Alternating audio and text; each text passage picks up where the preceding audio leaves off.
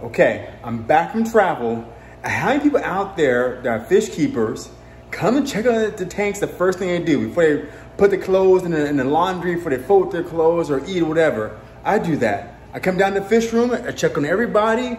As you guys see, guys behind me, the 180, the tank there, there's a tank there. Make sure you fish for a living.